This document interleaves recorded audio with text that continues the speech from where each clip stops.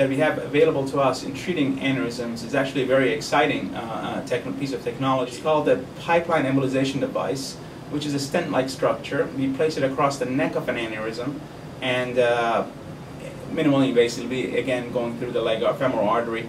And by placing it across the neck of the aneurysm, it kind of diverts blood away from the aneurysm and forces it to go past the aneurysm and into the normal vessel distal to it, past it. This technology has allowed us to treat aneurysms that we were not able to treat at all, or it was very difficult to treat in the past. For example, this is an aneurysm, in a very giant aneurysm in a patient. You can see this bulge is the aneurysm. This is the carotid artery in the brain.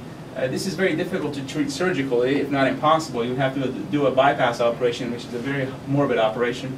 And from an endovascular coiling standpoint, you can come and get inside it and put coils in it, but that's a lot of coils and causing a lot of mass effect on important structures in the brain. This is very big.